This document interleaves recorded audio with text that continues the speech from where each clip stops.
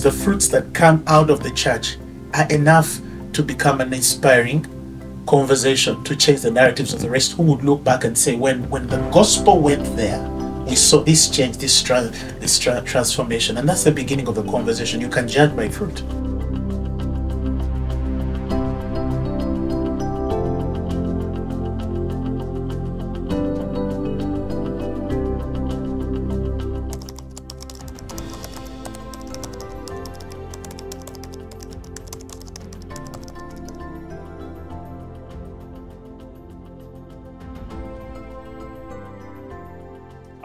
I don't agree that Africa has a dearth in leadership.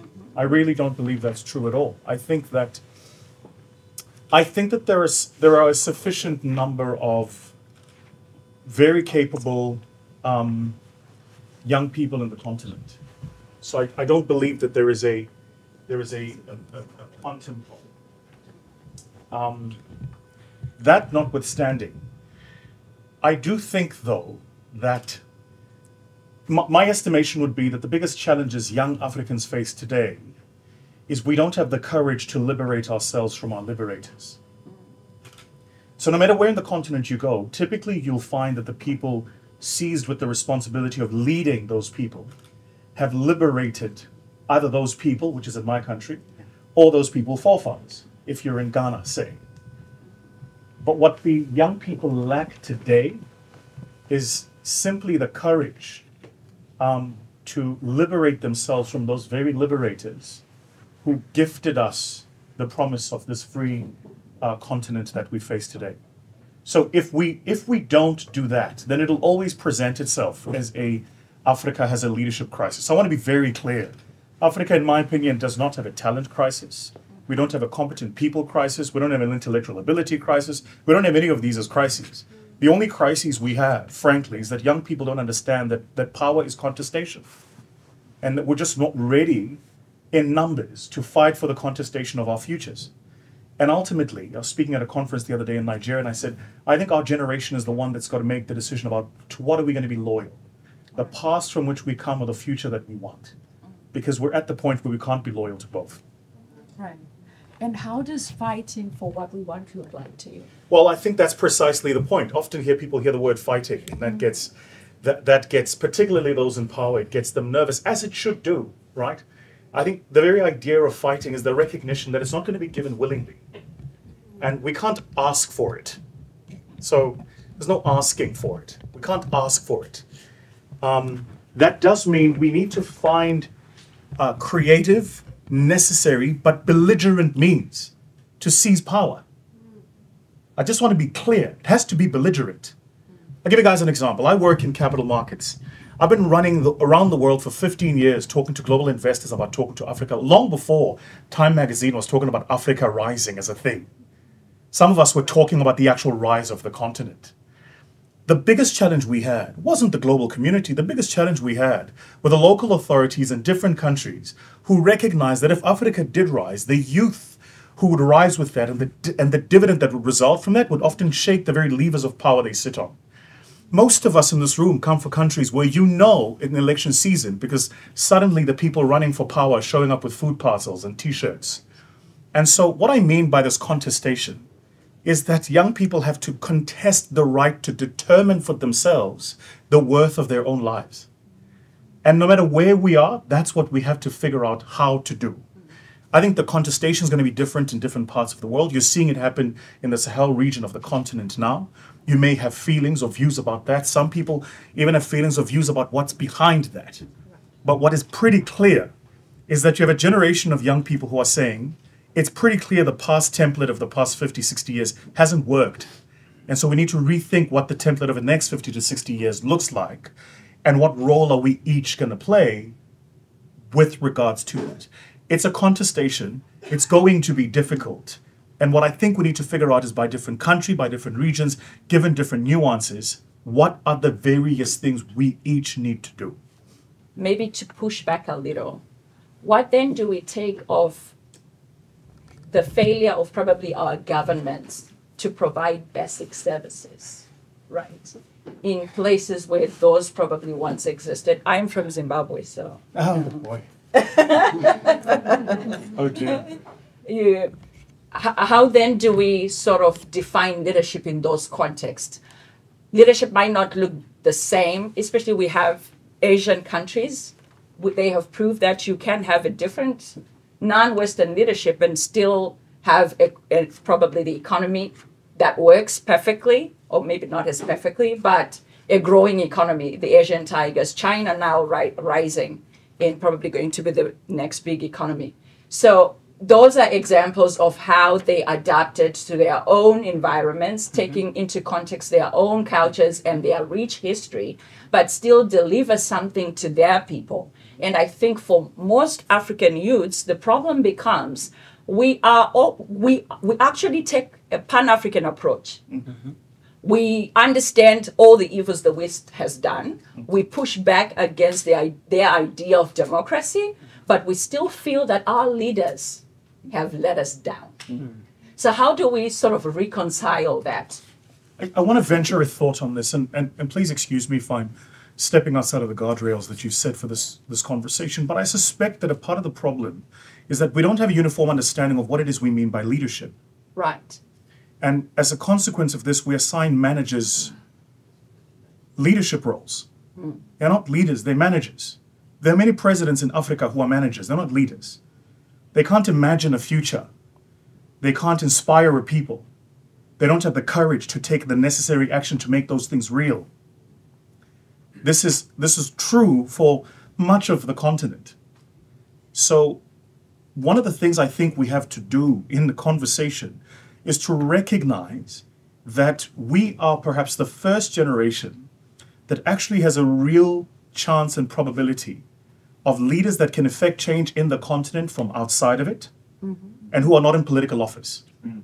This is the first time, I can't imagine in how long, where that is actually plausibly true. You see it too when a number of these managers who are in leadership positions face a contestation from outside of the echo chamber where they have seized power. You notice how they respond. There are examples aplenty, we don't need to mention them, about how it is they react when they find that there is an affront to the institution of power that they have seized. I spend a lot of time in your homeland of Zimbabwe, so I must be careful how I frame this next statement. But I will say to you that in my mind, the conversation is not a tenure conversation. It's not a talent or competency conversation. It's a simply defining when we say we have a leader in place, what is it that we mean? Because leadership is clearly not an office. It's not a job. It's not a business card, and it's not a title.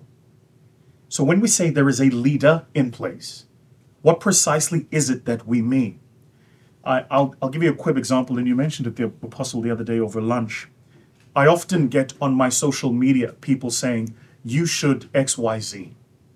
And the XYZ is typically run for office. Now, I must be careful how I frame this, but I'm not being called to get into a position of power because they think I would be a good leader. It's because they're noticing a leadership behavior and they believe it should seize a position of power. Does that make sense? Yeah. So when we talk about leadership in the context of Africa, the first test for us is just to agree, what do we mean by a leader?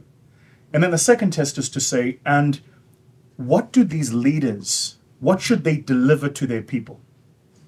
What should they truly deliver to their people? Is it give me liberty or give me death? Or is it simply a better chance at tomorrow? Because it's entirely probable that you can have a better chance at tomorrow without liberty. Mm-hmm. Read Dambisa Moyo's book, The End of the West, for instance. It makes this point very, very clear that the ascension of what you've seen from the East, the ascension of China, has been antithetical to the America's idea of give me liberty and give me death, or give me death. That it is entirely possible that I can live a life that I want to live, to your point about what's happening in the UAE, and this instrument of liberty that we believe to be foundational in the West is actually not a part of the conversation. Mm-hmm. So when we say leadership, what is it that we mean? And until that question is answered, see, I suspect we're going to spend a century running around the same merry-go-round. And every single generation will find itself a group of managers who have the instruments to seize power and use that power to authorize themselves leaders. And the young, competent, capable people will board that flight with a return ticket and no intention to use it. And they will go to another part of the world where they believe they will have the better chance at life, precisely because we have given the wrong people the opportunity to lead us, right? And one last point. It's precisely why I say it's going to be a contestation, because it's pretty clear I'm framing questions and not giving answers, which means to each of us, there must be a way to find those answers. And answers can only be found in contestations. We have to argue, engage, agree, disagree. We have to find different models of how things work. In my country of South Africa, for instance, we have a strong, very strong tribal leadership community. Very strong tribal leadership community. And so the question you now ask yourself is, so who is seized with leading a particular community? Is it the state that has the state functionaries to exercise power and authority? Or is it this tribal chief, king, who is given God-endowed rights, it is their belief, to exercise leadership over a people? Who truly is the center of who leads these people? You had it yourselves. Apostle? So there are things I believe that in that context can empower certain conversations. But these things are a little different when you come from a third world country. And probably I'll pose this as a question to ponder through, because these are the things that have always gone around my head. Is this perceived lag we see concerning the African continent, as what they may say, it has failed to align itself to the leadership patterns of the developed world. It's always said that we have failed as a continent to align to the developed patterns of, the patterns of the developed world. And I always ask myself, is it because we are inherently inadequate, or is it because the paradigms of leadership in these nations, developed nations, quite cannot connect, or Africa has failed to assimilate to the frameworks that were not inherently suitable for her unique context? Was leadership a problem in Africa predating colonialism and apartheid times? Did we have leadership problems in Africa before colonialism came? Before the white people came to tell us what leadership looked like? Look at, let's define a simple topic like moral values. From our context and our history, there's a way we understood many aspects of life, right? And with all due respect, the West had its own understanding. They have their own orientation, right? When you bring a conversation like democracy, what does that mean? Does that mean that because a nation is democratic, therefore it has the best leaders? Well, I'll give reference to places like Saudi Arabia, UAE. Right. Al Maktoum has been the vice president and prime minister of the United Arab Emirates since 2006. That's 18 years. In the context of America, it would not work, because how would you be a prime minister for 18 years? Or Al Zayed, who just passed recently and his son took over in 2020. This guy had been, president of the Emiratis for, again, up close to 20 years of leadership. We could say in that context, from a Western perspective, that this is a dictatorial government. Sorry? Oh. You were saying something? No, I was going to say that the idea of religious organizations being central to at least defining life, would that translate as well to non-Christian countries? I think the point is, begin by making it work, right? And if it can work through, the Bible is very clear, you'll know them by their fruits. The fruits that come out of the church are enough to become an inspiring conversation to change the narratives of the rest, who would look back and say, when the gospel went there, we saw this change, this transformation. And that's the beginning of the conversation. You can judge by fruit. Judging by fruit. All right, I would like to take questions from the audience. I still have plenty, but I want you to get an opportunity to get your questions in as well. So do we have people with questions? I see a hand. I see another hand. All right.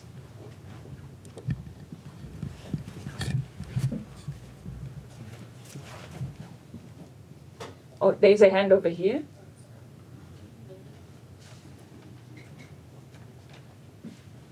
Thank you so much. Maybe you can say your name first. I'm Bishop Jones. Should I stand? What's it? Everybody else is sitting. I'll Okay. stand for you, Bishop. All right, let's. We're wearing the same clothes. I'm Bishop Jones. My ministry, Global Justice Ministries. We have an office in South Africa. Not been to Uganda yet. I'm also a student at the HKS Center for Government. This question is for both Apostle as well as for Vusi. My ministry is largely centered around developing leadership in and around the African continent. We spent almost 15 years in South Africa. I have a house in South Africa. Incredible. My wife is also South African, just so you know. I know it. You do know these things, so I didn't know if you knew them as well as I know you. So, this campaign that we have had, Apostle, for global social justice involves this very thing on leadership and leadership development and how we bring better leadership to South Africa through the use of the principles that have been taught in our Bible. And as you said, there are general principles that can apply in any region if they're applied correctly. My concern is that the church has not been properly taught how leadership should look, to your point, Vusi, that we can develop a culture of leadership based upon a proper orientation of the people who are electing the leaders. Because the leaders are being elected largely in South Africa by the Christian church. And the Christian church has largely not been given the proper understanding of what real righteousness looks like. It's good, Bishop. Based upon what we have been taught in our Bibles. And so our campaign has largely been about how do we change the dialogue, how do we use those 2.5 hours every Sunday morning to bring about a better understanding of what it means to be righteous in a contemporary context. And what does it mean how does it change the dynamic of leadership, the profile of leadership based upon what we have been taught scripturally? And my question for you is, do you see, that sort of a campaign as being a way forward for other nations, even outside of South Africa, but especially in nations that have adopted, by majority vote, Christianity as their favorite religious scripture to sort of use and guide in shaping of moral leadership? And whether or not we are able in this season to fend against the pushback that we get from other nations that say, no, we must have, we must be an interfaith approach. There must be an interfaith approach to, to leadership because there's so many different religions and we have to entertain them all. Understanding that, democracy doesn't require plurality, it just requires majority. Majority of the people should choose and decide who and what we're going to use as our primary, not exclusive, but our primary focus for leadership. So the question is for both men. Amen. If you could give us some guidance in that area, I greatly appreciate it. So good. So should we take another question and have them answer 2 questions? Okay, I'll take it. So get microphone in. Okay. That was good. There was another hand over there.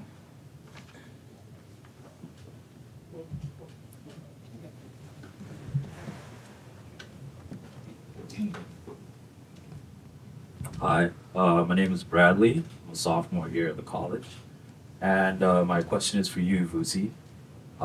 So I'm trying to start a software company in Zimbabwe. So I would like to recognize myself as one of the future leaders that you were talking about. And my question is that, for example, Starlink is not allowed in Zimbabwe. Yeah. And I'm trying to start a software company which requires good internet. And this rule is put in place by the government. So me as a leader, yes, I'm trying to do this thing. I'm trying to start a company, but the government has these things in place that are stopping me from actually building this company. So it's basically like an infrastructural obstacle to what I'm trying to do. So how would you suggest that, you know, people like me who are actually trying to do something but are stopped by these, I guess, guardrails that are put in place by the government, how do we go about that? How do we find a solution to that?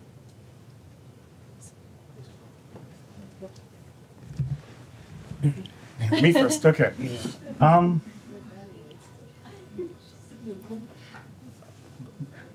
Bradley, if you don't mind me asking, how old are you now? I'm 22. Right. Welcome. Welcome. And I say welcome because, do I need to use both? Yeah. Both? Oh dear. Use one. You'll have a sound. Yeah. Yeah, but when you join to, there is a signal issue. No, it's these two. Is it these two? Okay. Yeah. This is how bad. Just this one. Thank you, man. So, Bradley, I forgot where I was going to go. That's a meme. Did you see that? That was a meme with both of them. Bradley, I say welcome because what you've just described is precisely what it is I'm trying to describe by this contestation. When I hear young people say things like, I will not be allowed, there are so many lights that go off in my head. The first is allowed by whom? The second is disallowed against which rule? And the third is disallowed because it does not benefit whom? Bradley, what you're describing is not new. There are countries where in the continent we have found a potential transaction and we want to participate in the transaction. And we go through the entire process, the whole due diligence, and there's the capital call. And then all of a sudden you're told you're not allowed to participate in this transaction, national interest, security interest, right? And you're not told by whom and against what agenda. And then in not too far from that time, something breaks in the news and a certain startup that was operating in that space has been shut down by the government. Several of these have happened in West Africa, in a particular country in West Africa from which our host comes from, for instance. A very exciting fintech startup was shut down by the state precisely because they were working in the world of alternative currencies to enable people to transact. And this just didn't fit the agenda of the people in power at the time. Bradley, that no one's going to allow you. That's precisely what I'm trying to describe. And it's this idea we have as young people, right, that we must just go and get a good education and come back to Africa, and all of a sudden doors will open and they will allow you. No, they won't. I want to share with you something a mentor of mine shared with me that fundamentally changed my perspective, because I used to get ulcers, literally ulcers on this. And he said to me, you know, the body has an immune system. Yeah, the immune system protects the body against an attack of a foreign object. All societies have an immune system, even dysfunctional ones. And if you come in from the outside and want to do things differently, you must fully expect that the immune system is going to fight back. The system's going to fight back. It's the nature of these things. The difficulty for young people like yourselves, Bradley, is whether or not you're willing to spend 10 years of your life fighting for something where you might at the end of it, if you win, create the kind of wealth you could do here in 3 months. That's the real contestation. And so what we're seeing are young people who say, I love the idea of going back, but I look at the current country, I look at the currency, I look at the trajectory of the currency to country, I look at the macroeconomics. You know what, frankly, I'm pretty good for me to stay by here and do okay here. And so what I pray for young people like yourself, Bradley, is that what the cause that calls you is bigger than the reasons not to do it. Because until you are convicted, absolutely convicted, there is nothing Vusi is going to say in a room that'll say, wander into the abyss and go and make it work. It's just not going to happen. But I pray that you find the conviction. Before I hand over to Apostle Bishop, I want to say to the comment that you made earlier, Bishop Jones, for those of you in the room who don't understand how colored what Bishop Jones's contribution to this conversation is this.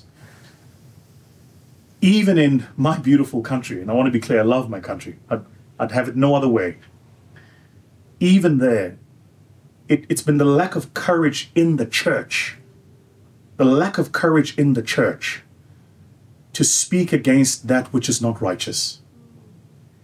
And the church has allowed itself to become a pulpit platform with those who enjoy power at that time.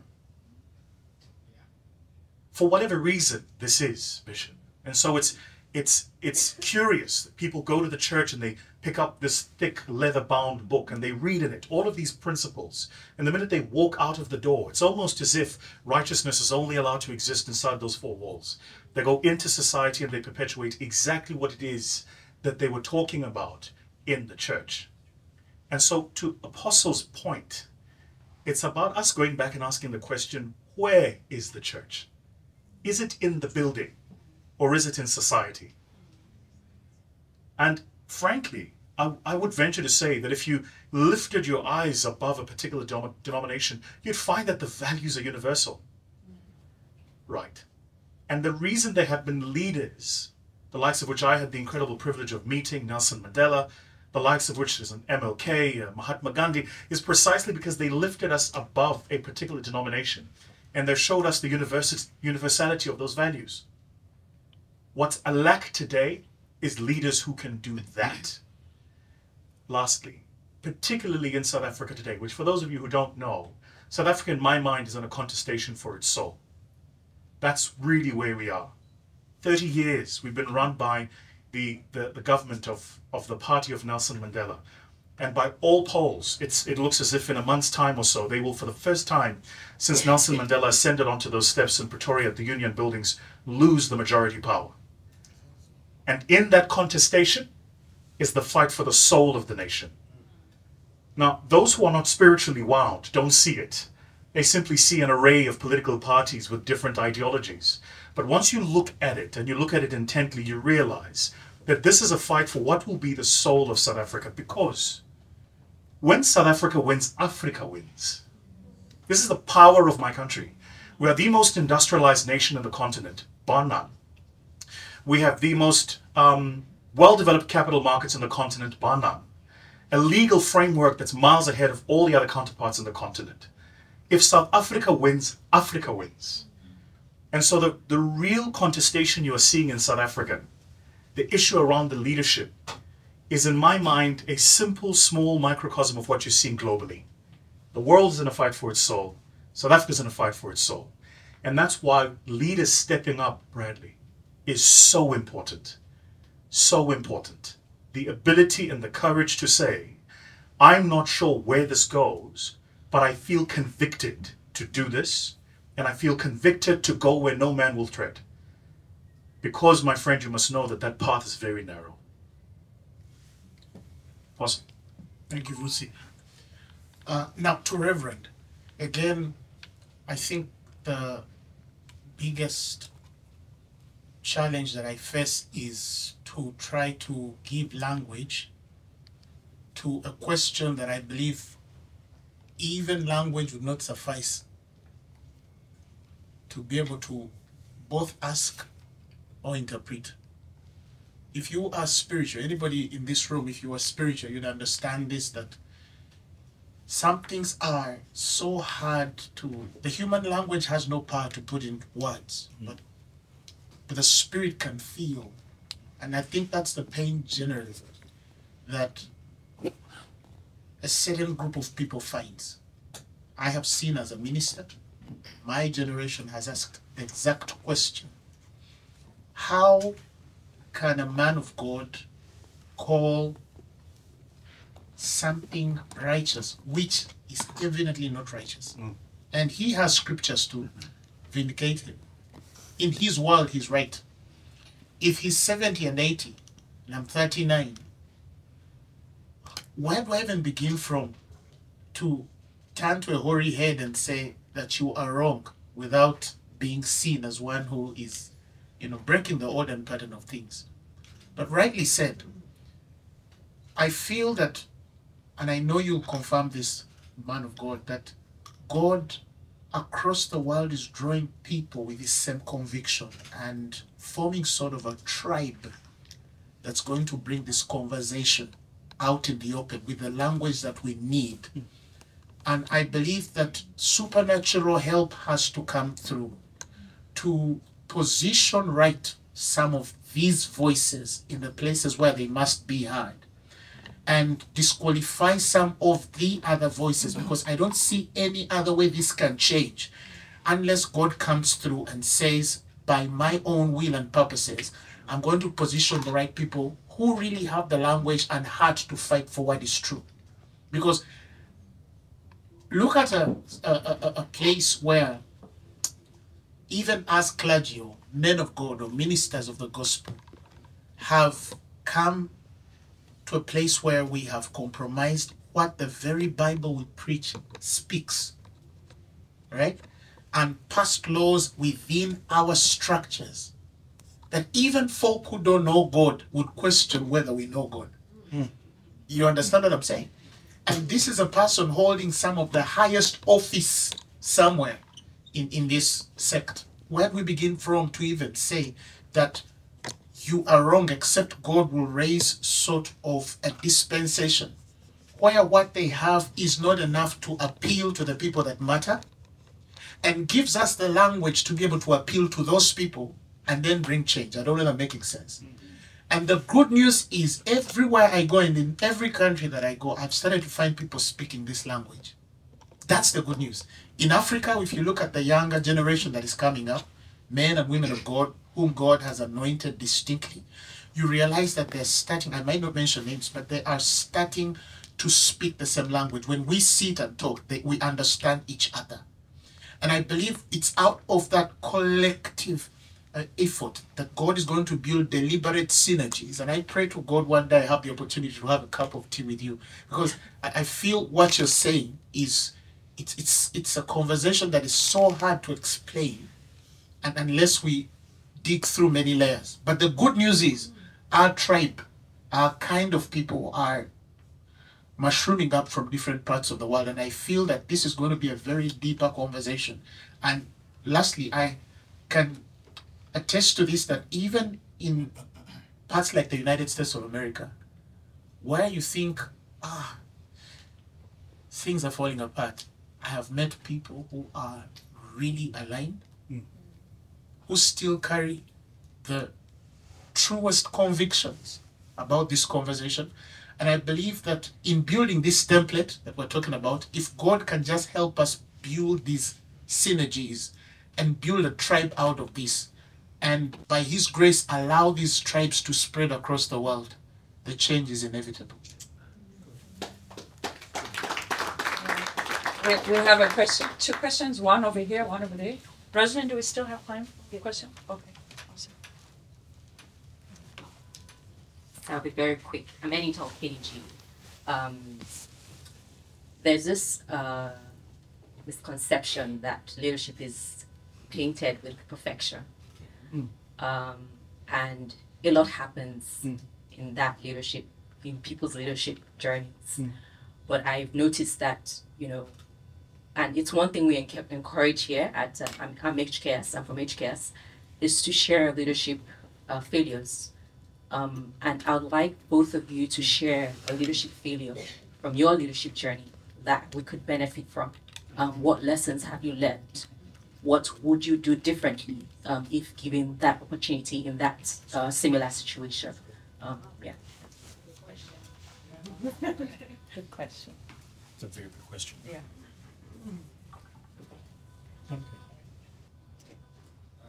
Thank you so much for the beautiful words of wisdom you have given us.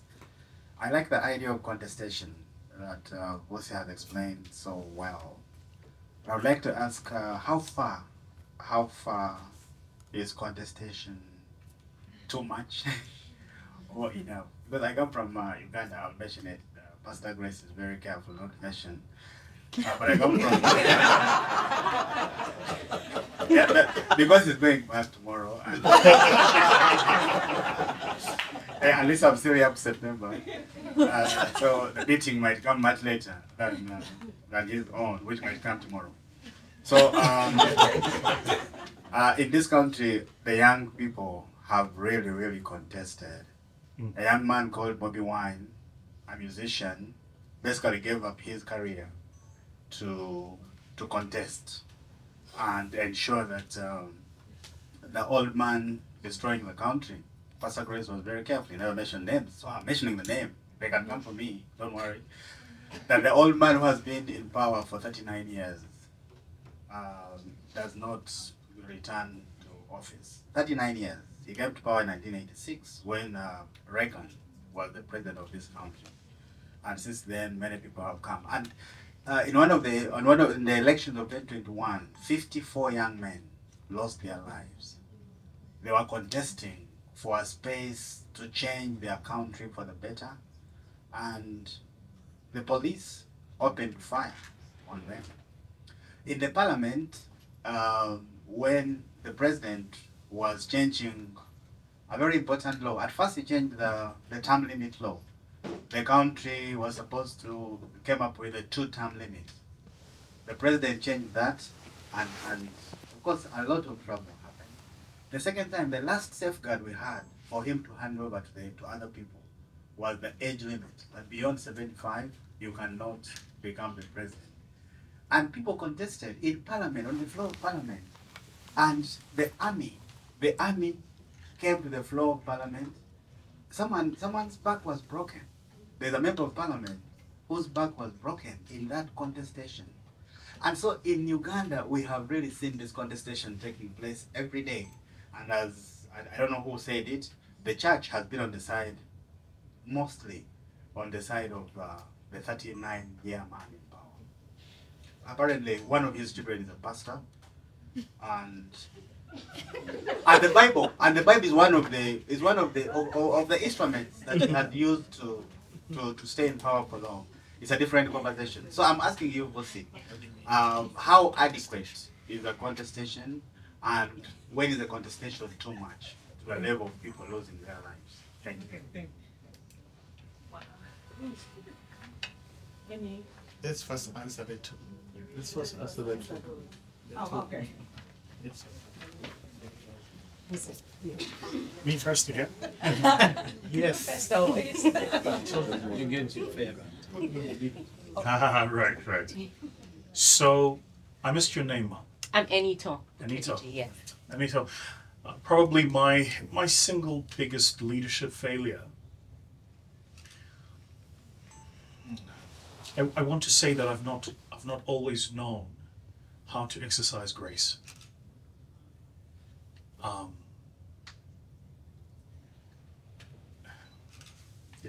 In the 21st century of Uber taxis and Uber Eats, we expect everything now. And in leading people, there is a process of fermentation that you have to allow the other person to go through. And I'm maturing into it certainly as I get older, but certainly when I was younger, I had very little grace for people. Very little grace for people. It must be said that I also operated in an environment and an industry where that's rewarded. And so a lot of us, I think, this is often why I'm careful to call out political leadership. You'll notice I've not used those words because even business leaders do the things they accuse political leaders of doing. Yeah. Right. Even civic leaders do the very things they accuse business leaders of doing. Because there are certain human characteristics that are carnal, that are just part of the flesh. And if you approach the world with a particular outcome desired, and in today's world, it's not just outcome, but it's outcome now. That doesn't give you space for grace. So when I was younger, I think I've matured a lot more on this. I just didn't have grace for people. I console myself when I read literature of other leaders, and then I realize I was just in the path that they were on. So for instance, if you read the letters Winnie Mandela wrote Nelson Mandela, if you read about Nelson Mandela's own speeches when he was younger, he was not the magnanimous man we know today. He was hard, he was forthright, he was belligerent, he had very little grace for people. He wanted what he wanted the way he wanted it. And I think that there is a certain amount of, coarsity that time just washes out of the edges of your soul. and you learn to be a bit smoother with people. You'll notice the older people in your life tend to be calmer. They see things for what they really are. And so for me, that was a true, genuine leadership failing. And I hope to improve on this. I will not even venture an answer on the Uganda matter. I will say, Sarah, I will say to you the following. Your question was, how much contestation is enough? That's like asking a fish how much ocean is enough. It's like asking the human body how much oxygen is enough. How much contestation is enough? It's never enough. It's as much contestation until you believe what you stand for and what you believe to be right is what you... Listen, in South Africa, we suffered apartheid for well over 70, 80 years. Before that, hundreds of years of colonization. Even today, in contemporary South Africa today, it's not as if just because I'm born young and black, I'm all of a sudden born equal. Because as you understand it, similar to how in golf they have a handicap, if you're born into a system where oppression is baked into the system, you're born into a natural handicap. And so even in South Africa today, there's just certain things that if you're a young black female, you have to contest with. If you're a young black female and disabled, you have to contest with those things. Even today, in a free environment, there is still contestation. Right. The point is that contestation never ends. It never ends, because the minute you come upon a particular freedom, you realize that that destination was just a vantage point for what next looks like. I'm very careful never to be, you know, as a traditional, you know, Zulu Swati man, we're taught you don't speak about your neighbor's business. So I'm very careful not to enter the affairs of other people's. But suffices to say that I think that insofar as there are a group of people in a particular area who feel that there's something to contest for, then you contest for it. How much contestation is enough? More. And you contest until you contest, until you contest, until you contest. This very country we're in. The other day I drove past the Freedom Trail. I mean, just an extraordinary story of the things that had to be done for slaves to be taken from the South to where we are today. They didn't have an end date in mind. They couldn't have foreseen the Emancipation Proclamation, but they contested.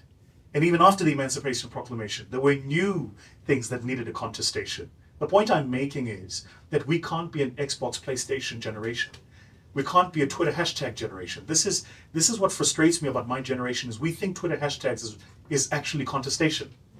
We think arguing under faceless characters on social media is actually standing for something. No, stand for something. And stand for something. To be Bradley and stand here and tweet against Zimbabwe from Boston is of no consequence. You've got to be in the place to do the work. Because it's easy to do it the other way. And I think what the World Wide Web and the internet has allowed us to do is to divorce ourselves from the inconvenience of struggle, but pretend to have struggle credentials. Oh, I support so-and-so. From where? Your house in Boston? What are you doing? Sending money on a GoFundMe page? Get out of here. That's not contestation. Right? I think it's really, yeah, you're offended. I think it's really, you know, I live by that Theodore Roosevelt poem. It's the man in the arena. And so many of us are just not willing to we don't have the courage to be in the arena. We want to commentate, we are experts on things, we know timelines, we know all of the injustices. And then we have a hot plate of lasagna and go to bed. We don't have the courage of what this season calls for us to have.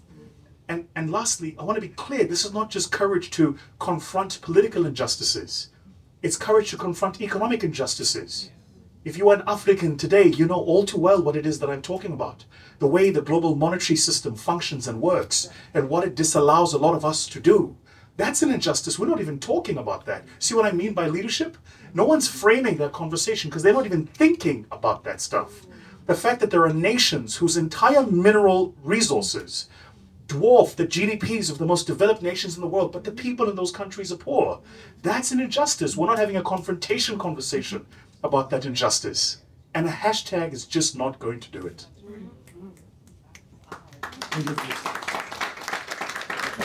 On my sister's question, I think one of my greatest failures in life, especially in my primary years as a leader and minister, was the thought that I could please everybody. You know, there is a mindset that when you are very popular or the most popular, I could say we have the biggest church probably in Eastern Central Africa, or like that. And I'm saying that in humility. There's the assumption that everybody understands you, or that you are called to please and make everybody understand. And for me, that cost me quite a lot. Why? Because you see, even in the Bible, we have these two terms. We have the called and the chosen. The price, The called and the chosen. the Bible says Go many, deep up. the Bible tells us that many are called, very few are chosen. That there was many leaders in South Africa called for the fight against apartheid. But Nelson Mandela was chosen distinctly to be sort of a pioneer, a leader ahead of these many. And even the humility to know that Nelson Mandela has been chosen. I'm number 2 or 3, and I can just be the best number 3, and I'm okay with that. I'm not competing with anybody. I'm simply fulfilling my purpose in the context, right? But when God Himself, and I know some of you who are here, students or visitors through, you're just this for a while. One day you're going to be probably running for office in the highest office of the land, whichever country God shall take you. The people here perhaps who are not just called for change, but they are chosen vessels. The weight and price of that is going to come with so much criticism, That's a fact. so much persecution. There's always going to be people who were as though designed to misunderstand you. Or that if you try to explain, the more you explain yourself, it's almost as though the more you are guilty of a thing. And that piece that I felt God drew me to, that those who hear you understand you most when you say nothing. The lesson that when God has called a people or attracted a people to you and they see you as a chosen vessel, you might not need to explain yourself so much, that they will understand you most even when you kept quiet. So I tried in those earlier years to think that I would find my way of explaining to everybody what this meant, what was the truth behind this narrative. No, they're lying. I swear upon God, check my texts. I had a conversation with this guy on my WhatsApp, and this was the truth about it, and he's lying. Okay, so what if he's lying? And I got to people with whom you'd give all the proof in the world, and the guy would still say, no, I don't believe you. They're committed to misunderstanding. Yes, they're committed. So Like that. and for the lesson for anybody who will take that place, especially when you find yourself chosen, understand that you're never going to please everybody. Understand that I always tell people that I have a message for the world, but I'm not the pastor for the world.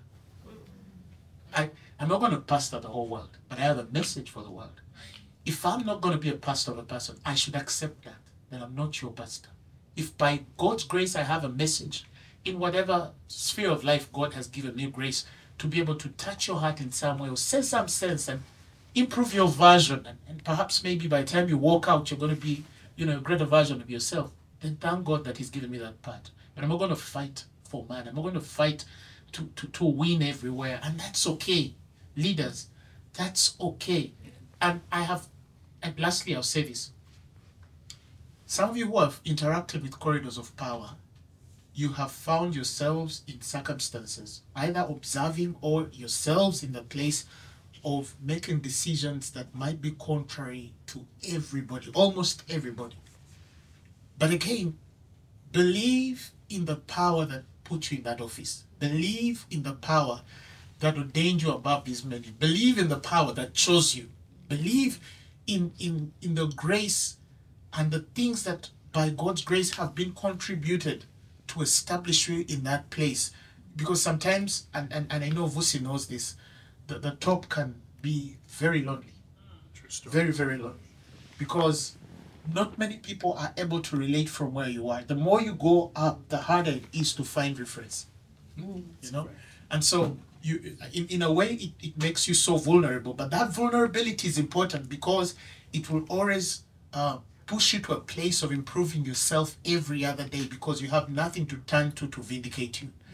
And to the end, I think where you find that perfect balance, and this is the perfect balance, and I've always told some of my people who care to hear, that I've gotten to a point where I'm not moved by men's criticisms, but neither am I moved by their praises.